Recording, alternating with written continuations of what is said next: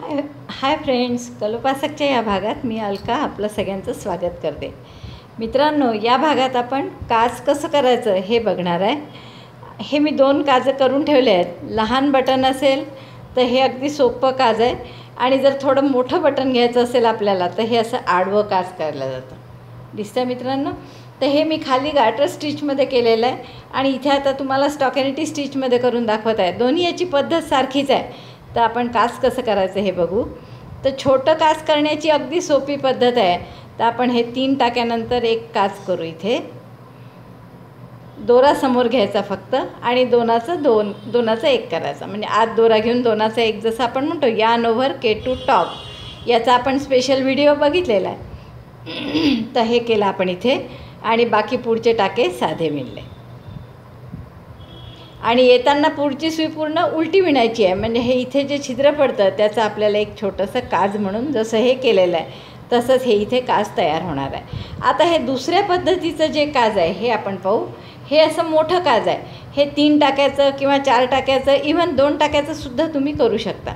आपण इथे 3 टाक्याचं कसं करायचं हे बघू. तुम्हाला जसे बटन असतील लहान मोठे त्याप्रमाणे हे काज करता येतं.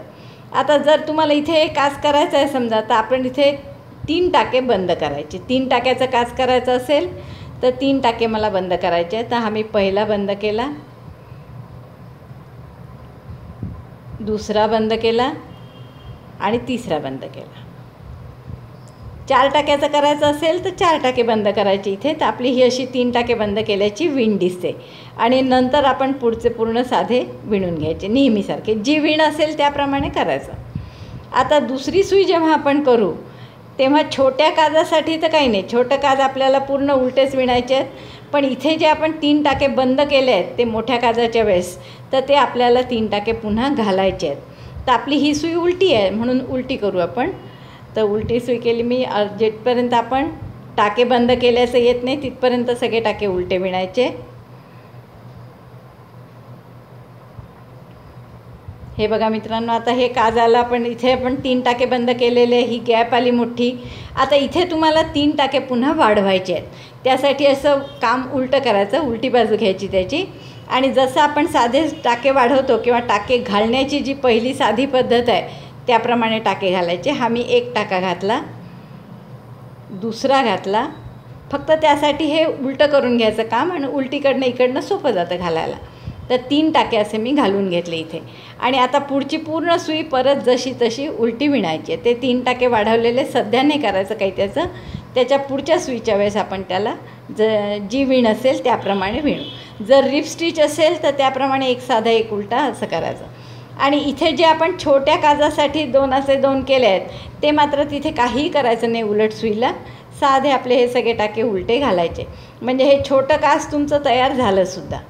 बघा मित्रांनो, हे छोटं काज इथे आपलं तयार झालं. जसं इथे होतं तसंच इथे झालं.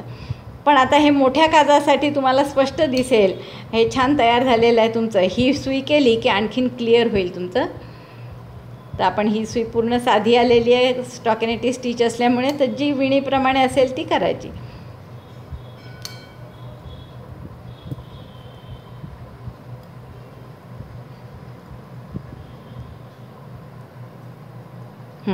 बघा मित्रांनो, हे पहिलं काज आपलं किती छान ठसठशीत दिसायला लागलं आहे. यातून सहज एखादं छोटं बटन साधारण लावले. लहान मुलांसाठी हेच काजं करतात.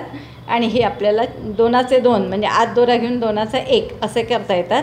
आता हे जे आपण टाके बंद करून केलेलं काज आहे पुढचं, हे बघा. याचे आता हे आपण घातलेले नवीन टाके आहेत. तर हे आपण विणून घ्यायचे थोडे घट्ट,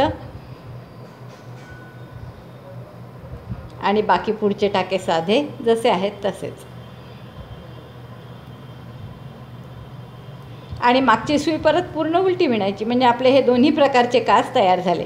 जरी मी तुम्हाला दाखवलेले असले 3 टाक्याचं काज, तरी तुम्ही मोठं बटन असेल तर 4 टाक्यांचं काजसुद्धा करू शकता. बघा मित्रांनो, किती सुरेख काज तयार झाला आपलं. जशी विण खाली आली टाके बंद करून, तशीच वेणी वर आली टाके वाढवल्यामुळे. तर जे 3 टाके बंद केले असतील तर 3 टाके तुम्हाला पुन्हा घालायचे आहेत. दिसतंय सगळं क्लिअर? 3 टाके बंद केल्याची ही वेणी आहे खाली, आणि मग हे 3 टाके मी वाढवले आहेत आपण त्याची वेणी आहे. 3 पहा, 3 टाके वाढवल्याच्या खुणा. तर असे 4 टाक्यांची सुद्धा करता येते, 5 टाक्यांची सुद्धा करता येते. तर अशा प्रकारे काज आपल्याला करता येईल. जी बाकीची विण जशी असेल तशी ठेवायची. साध्या गार्टर स्टिचमध्ये पण करता येतं, स्टॉकेनेटी स्टिचमध्ये पण करता येतं. प्रत्येक स्वेटरला तुम्हाला काज करण्याचं काम पडेल. व्हिडिओ बघितल्याबद्दल धन्यवाद.